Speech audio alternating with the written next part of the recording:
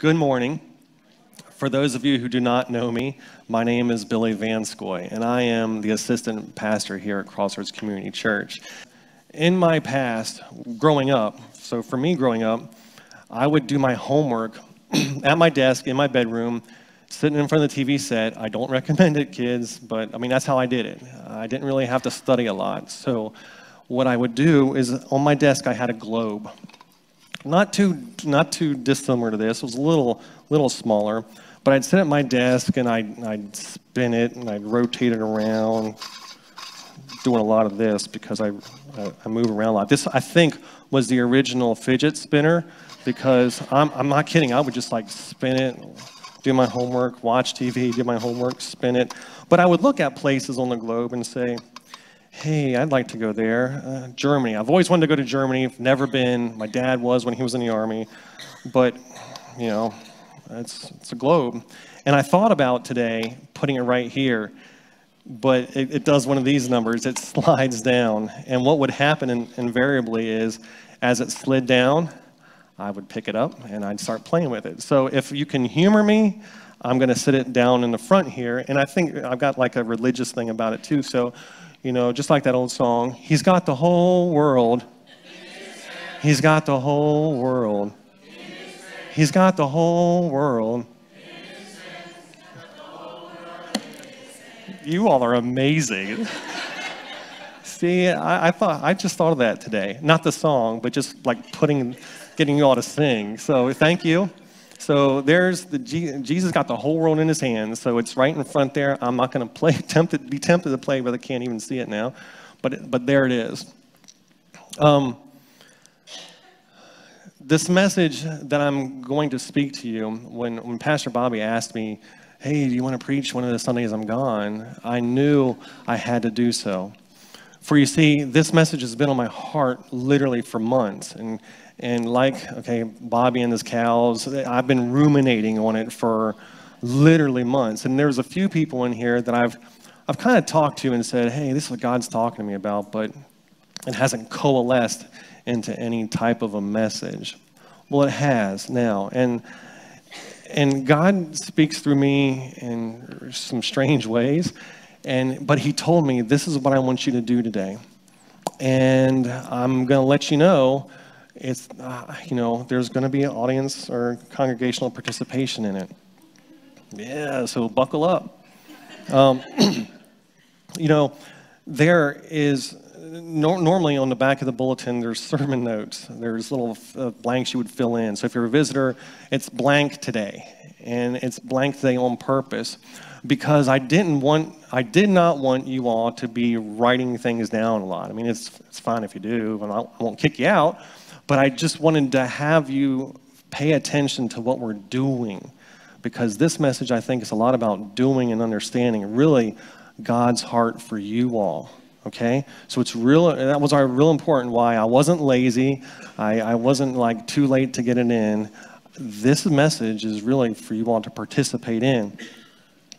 And by doing so, I really believe and feel that God is going to speak through all of the actions we have here today. Okay? All right, good. So we're going to take part in a demonstration, and we're all going to be part of a demonstration. And so what I need really one good team. And so I asked Dan to come on up here. Now, for those of you who do not know, Dan, it's already on. This is in case you need to call people, okay? Okay. All right, okay. So Dan, not like phone a friend or anything, you'll understand in a minute. Dan really has no idea what I'm going to do. I love it. So Dan, if you don't know, he's a teacher. He's an educator.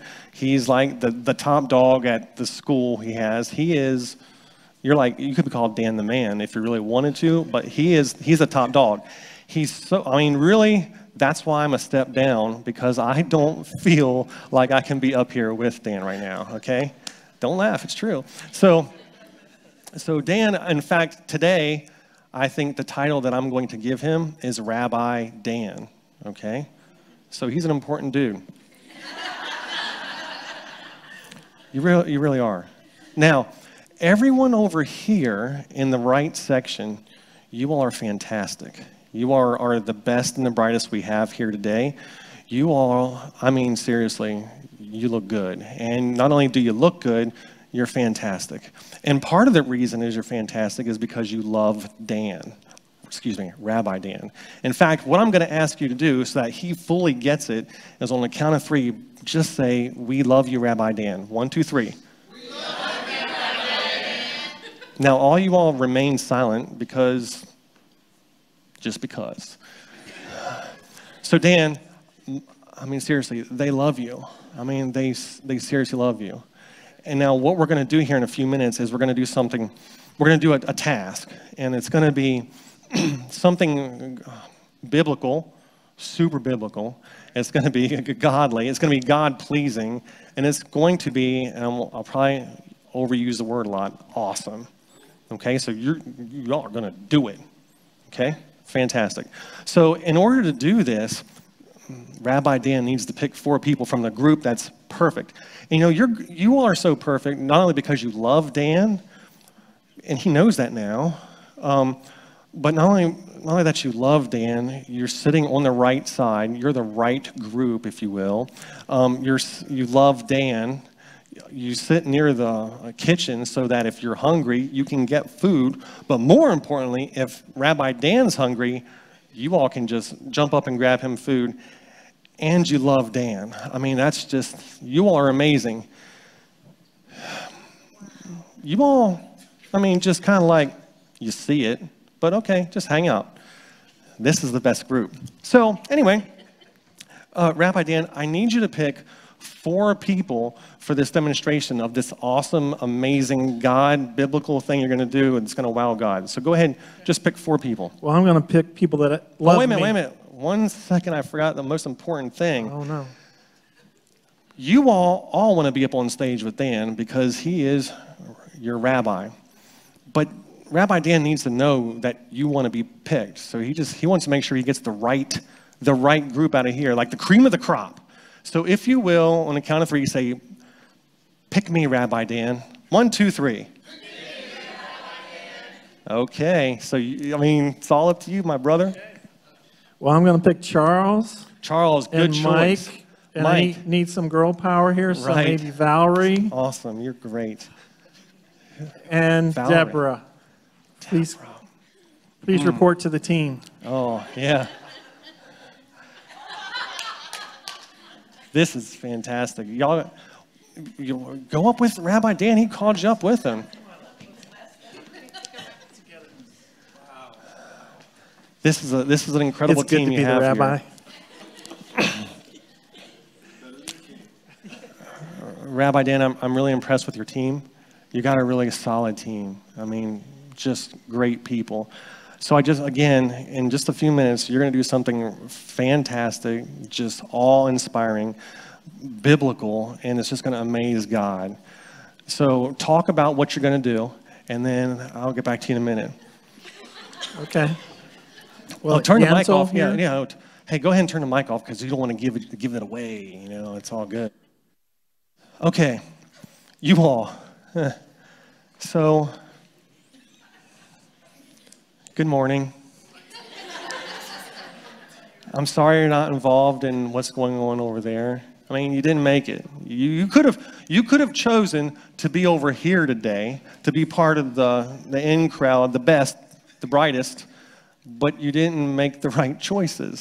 So you didn't sit over there. You're here, and that's okay. But I know this is seemingly comical and kind of funny and totally different, but I need you to fully understand that God told me to do this.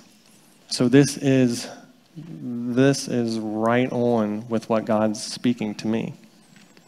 So I'm going to pick a team. But before I do, I'm going to ask this one thing. Father, you know exactly what's going to take place right here. You know what's going to happen. Lord, you've put this into my heart, your plans. So Father, in Jesus' name, tell me who to pick. Derek, you're amazing. Come, join me. Thank you. Jillian, you daughter, you're already my daughter, but God smiles upon you. Come, join me. Willie, God has told me weeks ago to call you up here to do this. Come, join me. Thank you. Thank you, thank you, thank you, thank you. Oh, Lord, who's next? Ruth.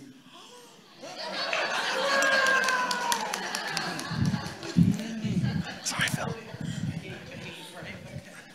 You are my New Yorker. Strong, solid, but a teddy bear on the inside. God told me to call you. So, Rabbi Dan, if you just give me a second, I want to say one thing to my team, and then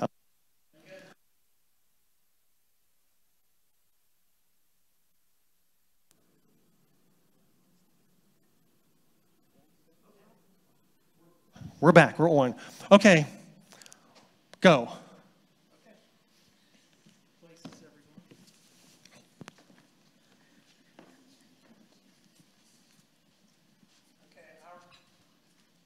Our team is going to lead the entire congregation in singing Jesus Loves Me.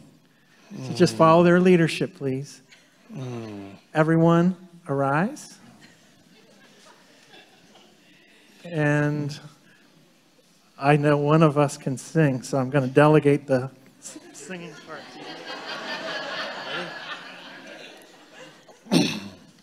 Jesus loves me, this I know, for the Bible tells me so. Little ones to him belong. They are weak, but he is strong.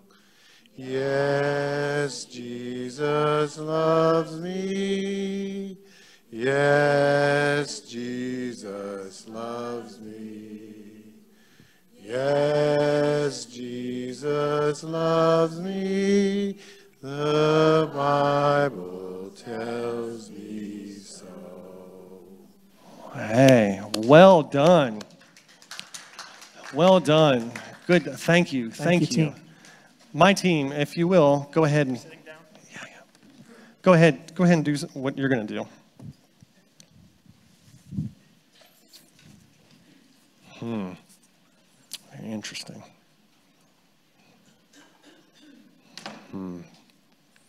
Very interesting. So my team, what did you all do?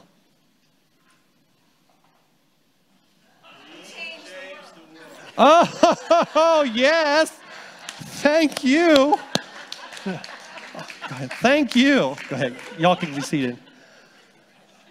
Wow. My team changed the world, and not only did they change the world, how did they do it? Quite simple.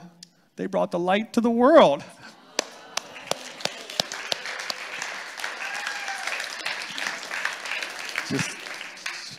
Just saying. They changed the world. They brought the light to the world. Jesus said, or in John chapter 8, verse 12, it says that when Jesus spoke again to the people, he said, I am the light of the world. Whoever follows me will never walk in darkness, but will have the light of life.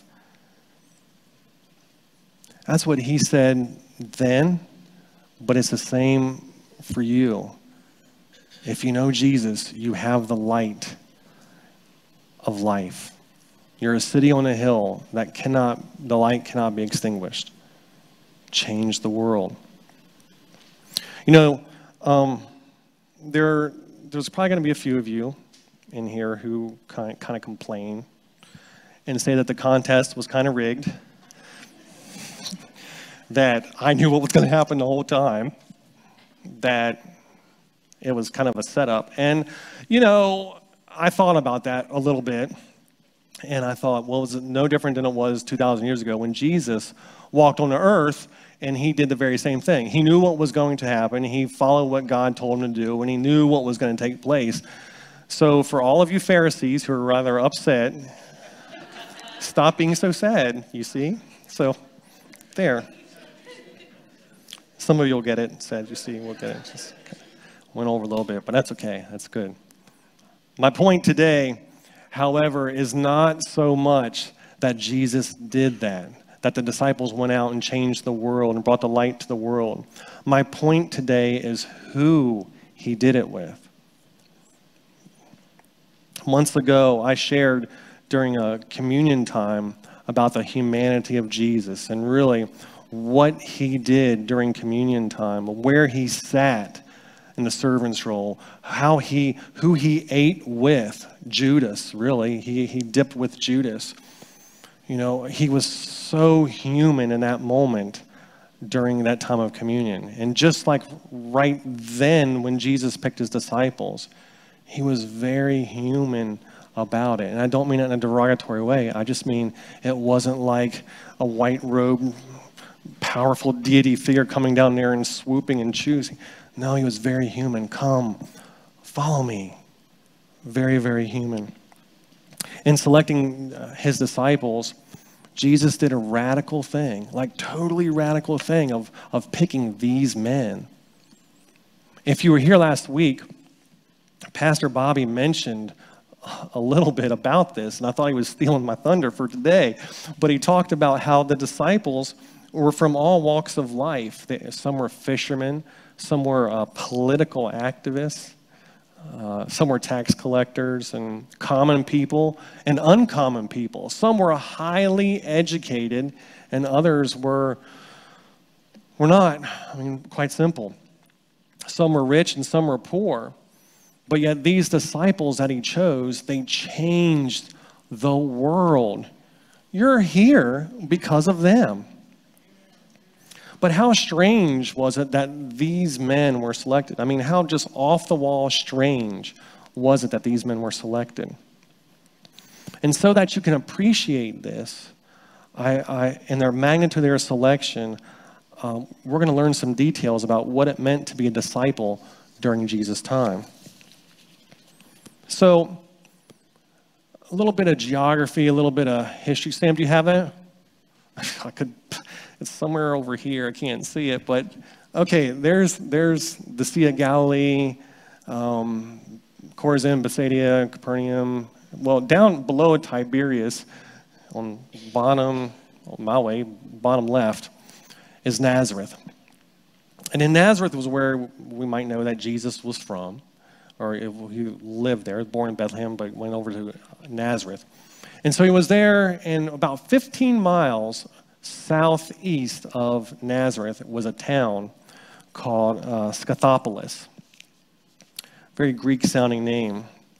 But this place is often not what we think of when we think of a town or a city back in that day. And there, you may ask, well, why not? Well, because this place was phenomenal.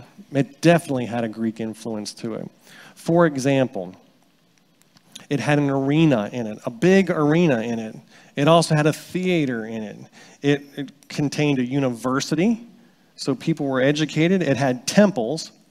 The place had running water in it. It had wide streets so commerce could go up and down. It also had a working sewer system in it. I mean, this place was the bomb, if you will. This place was probably a really cool place to visit, perhaps. But yet Jesus didn't pick one of his disciples from this place. It's like he avoided it. He just totally didn't go there. So you may ask, well, where did he go? Well, Bethsaida, up in the upper right there, Bethsaida was a small village, small rural kind of fishing village on the northeast part of the Sea of Galilee. And it had a few hundred people in it. And in this place, it also the few hundred people mostly were like nuclear and extended families. So it's just a whole lot of family people all there living together in kind of like a community, small community. And it was, like I said, it was a very simple, backwards if you compare it to Scythopolis, but it was backwards to that place. But yet in this community, Jesus went there and picked his first 5 disciples, including, well, Peter, Andrew, James, John, and Philip. So for this little tiny place, Jesus tapped into a gold mine of disciples from right there. So this northern triangle up there above the Sea of Galilee was kind of a place where a whole lot of discipleship training took place for the Jewish culture. A lot of discipleship training went in there. And the town that you see Chorazin, right up there, it was a bigger place. Probably not as big as Scythopolis, but it had a couple thousand people in it. And in this place, there was what you would expect, the synagogue. And the synagogue was the place to get spiritual guidance. It was the whole thing about the town. The synagogue was it, the place where everything happened. But probably one of the most important things it did was it was a place where the children were taught. So kids were sent to the synagogue in Chorazin, and they would learn how to read, write, and actually recite the Torah. So these children totally were immersed in what God said from the Torah. They could recite it. They knew it. It was in them. You know, they knew it.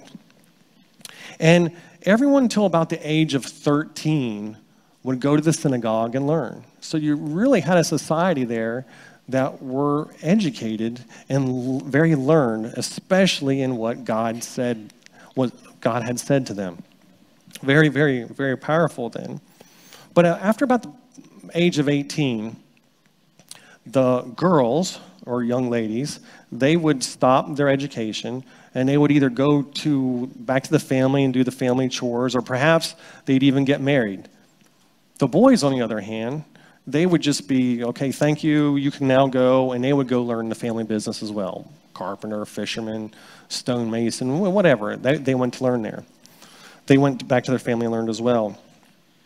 But a few boys, just a few boys, that had the ability and passion for what they were studying, they would continue to go on, and they would learn more. They'd learn about the prophets and what the prophets said. They would absorb more material, and they would learn, and they would be kind of like tutored, if you will, under the presence of a rabbi who was really training them and watching them and seeing these boys.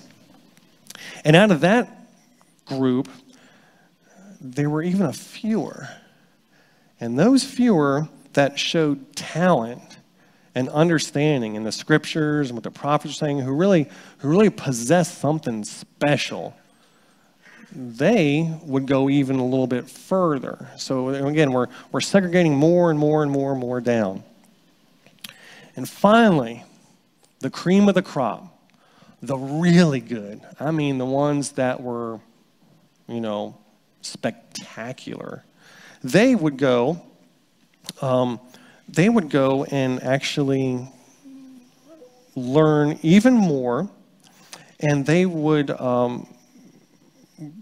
be given the ability to be called and if you know Hebrew, I'm just going to say the word how it phonetically sounds to me, they would become what's called a Talmud. And in the plural form is Talmidim. And Talmud and Talmidim are the words that we use for disciple.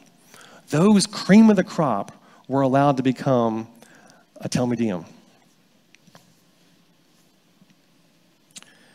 So in the West, in our culture here,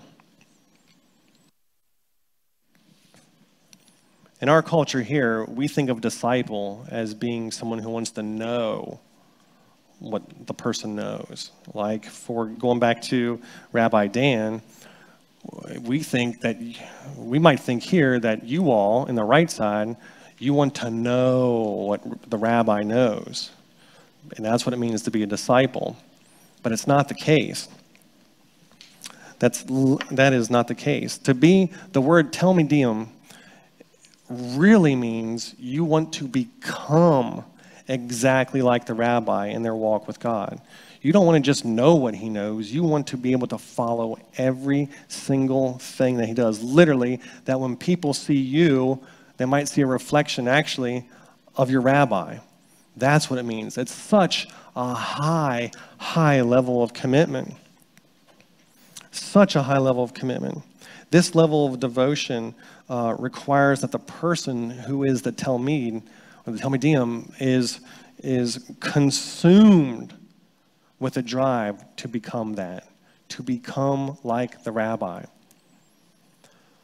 So a question I have for all of you, myself included, is do we, as Christians, as followers of Christ, do we have that commitment with Jesus that we actually fit the definition, the true definition of Talmid?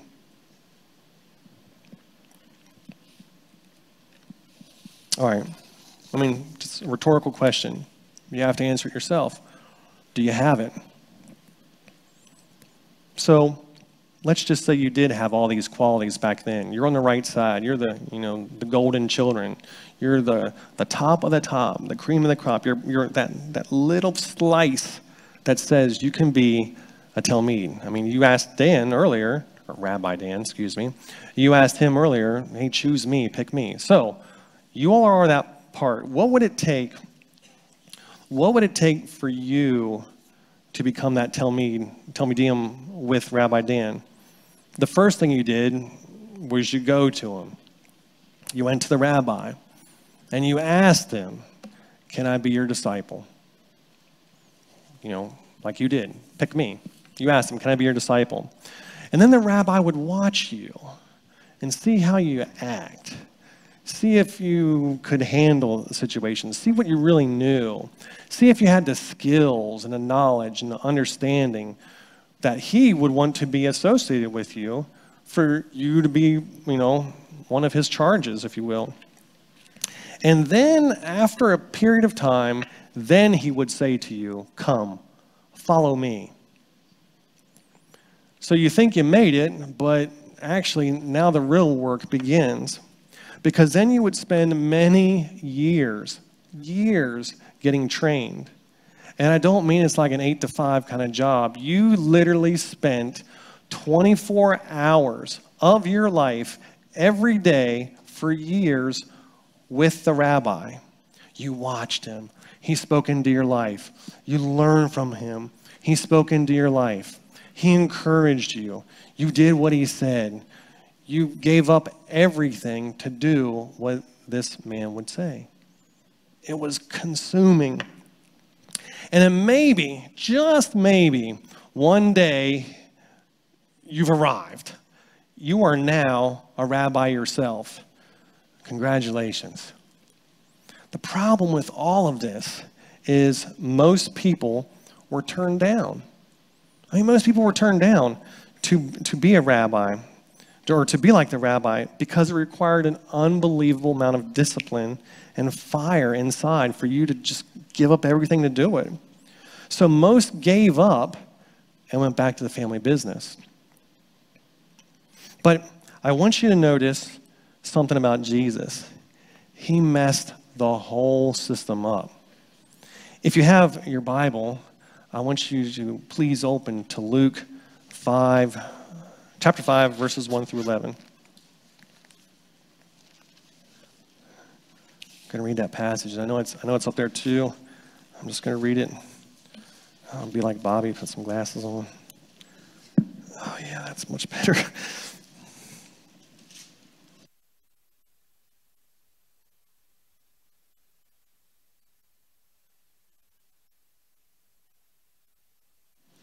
Okay.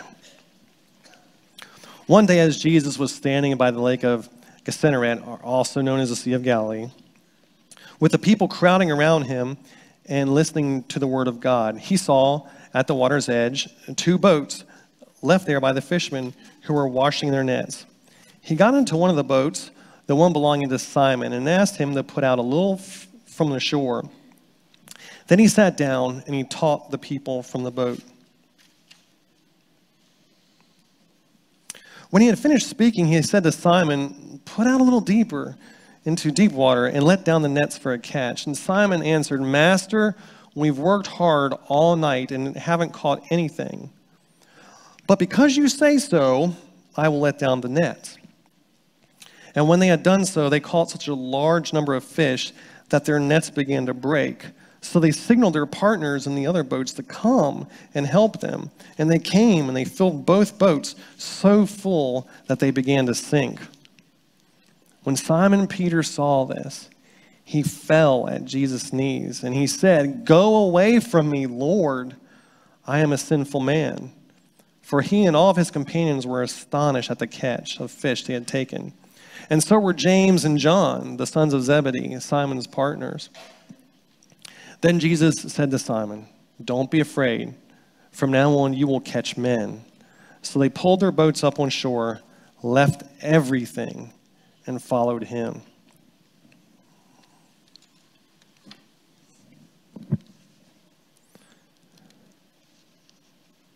The rabbi waited for someone to come. Instead, Jesus went out and found people doing ordinary things and said, "Come, follow me." Now, don't think that these people, like Jesus, who Jesus picked, don't think that they thought Jesus was some type of flake or just, they never seen this guy before. No, they knew who Jesus was. They'd seen the miracles that he did. And even in John chapter 1, verse 40, it shows that Andrew and another, my guess it was probably his brother, Simon. But Andrew and Simon followed him for a while after John the Baptist called Jesus the Lamb of God. So Andrew and Peter were following Jesus for a while, and then they just kind of went away. They went back to what they knew, be fishermen. And they stayed that way until Jesus met them up again and said, "Come, follow me." These guys, sounds weird, these gentlemen, these people just like you and I, they did not have the training, they did not have the skill, or any of the things that the rabbi looked for in a disciple. They must have thought, we'll just be godly fishermen and we're not good enough. We can't sit with them. But Jesus essentially tells them, "I think you could be just like me." And that's what he says when he chose each one. "I think you can be just like me." Think about it. That's what he's told to each one of us. You can be just like me. Crazy. He picked ordinary people who hadn't made the all-star team. He picked people who weren't the synagogue valedictorians or the top of the class, the best and the brightest. He wasn't looking for models, though. He was looking for real people. He chose people that could be changed by his love, and then he sent them out to communicate to the world that his love is open for everyone. His acceptance is available to every single person, even those people whose lives were marked by failure. So we may wonder what Jesus sees in us when he calls us to be his disciple. And we say, "Why me, God?" But we must believe that Jesus accepts us, and in spite of our own humanity, he can use ordinary people, just like you, just like me, to do something like change the world. It's like a moment in your life when someone says to you, "I believe in you. I totally believe in you." Jesus said to them, to each one of the disciples, he said, "I believe in you, I know you, and you can be just like me." And he says that to each one of us. These disciples, they didn't have it, whatever it was. They didn't have it. Yet they knew that through Jesus and the grace of God, they could be just like Jesus, just like him. Now, Jesus went to them and told them to follow him, and he initiated the relationship with them. He is the one who sought them out on his own to make them his disciples. Again, going against what the rabbi protocol was back then. He went in it, and so if Jesus did it this way with them, why would we think that he would do anything different with us today? Jesus is very clear that he chose us, and that the choice is not a matter of how we feel about him or our relationship with him, but it's his to us. Jesus said in John chapter 15, verse 16, he said, "Remember, you did not choose me. I chose you." And no matter how you might want to take that or how he said it, did he say it like very strong? Like, remember, you didn't choose me, I chose you. Or did he say it kind of in conversation like, hey, remember, you didn't choose me, I chose you. However he said it to you, there's one common denominator in that whole thing. It's acceptance. He chooses you in spite of yourself. You can't refute that. And note that we all perhaps likely think and assume that the disciples were great men of faith right after this moment, or that they met Jesus, or that they began to follow him, like their faith was like through the roof. And it's just not the case. They had to grow. They weren't there like the rabbi at times. They had to grow and let Jesus kind of build them up in all of that. And although it took time for Jesus' call and his message to get through to every one of those disciples, they followed. They kept following. In the same way, we do the exact same thing. We may question and falter at times in our lives, like, Jesus, are you really there? You know, or we may get a little dry seasons, and we may think we need to walk away, or maybe we're like Peter and Andrew, where for a period of time we're just kind of backing off as a Christian.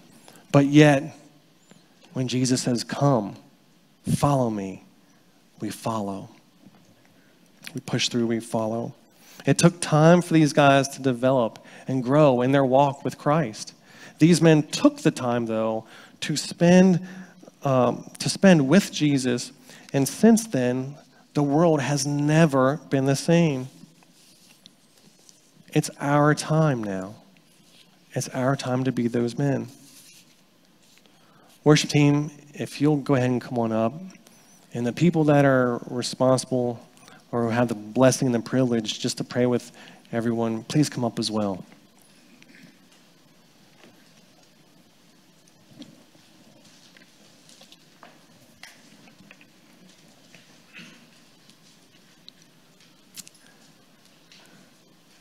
So, as I'm closing today, I completely and totally want you to understand that Jesus chooses you right where you are, for who you are, simply for who you are. It's a message that God wanted me to share with you today. There's nothing you can do to get away from his love. Nothing. There's nothing. He calls you the apple of his eye. He loves you immensely. He wants you reminded of that. He wants you to know that you are the ones now who are to go out and change the world. To be that light that's on a hill that shines bright, that in a dark situation, it's you who he says, I believe in you. He does. He absolutely believes in you. Perhaps there's people here today who say, I don't believe in myself. Perhaps you're like the Andrew and the Peter You've been solid, but life gets in the way, and you've kind of just pulled back a bit. I'm telling you, today is the day where Jesus says, come, follow me. Let's go. Perhaps there's those out here today who have no idea who Jesus is, but right now there's a tugging going on. That there's something inside that you just need to release. Perhaps you know it's Jesus right now calling you and saying, come, follow me. That he believes in you. He does. I encourage you, if that's you, come on up, share. Share with one of these people who wants to pray. It's exciting. Perhaps there's people out here and you've got a sickness. There's something that's wrong with your body. Look, I believe if Jesus says that we can change the world, then through Jesus and the grace of God, we can ask for healing to take place right now. And I believe and I have seen miracles take place. If that's you, do not leave this place the same way you came in. Do not. I will say, go on a limb to say, you'll be foolish to walk out here without getting prayed for. That's not condemnation. That's simply imploring you to have your life changed today. It's that simple. God loves you. He's crazy excited about you. He really is.